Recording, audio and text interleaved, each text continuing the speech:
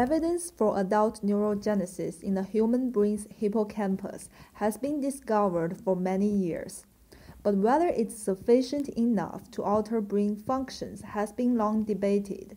It was only in 2013 that a paper published in Cell, one of the highest impact scientific journals, provided convincing evidence for the brain's potential to maintain significant neurogenesis in adulthood, suggesting the possibility for the brain to renew itself in both its structures and functions.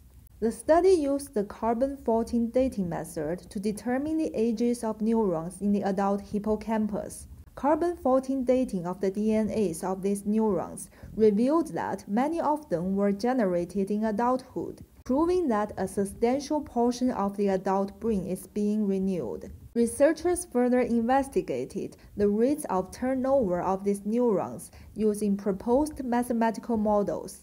They essentially proposed many different turnover rates, then fitted them to the data to find the most accurate model.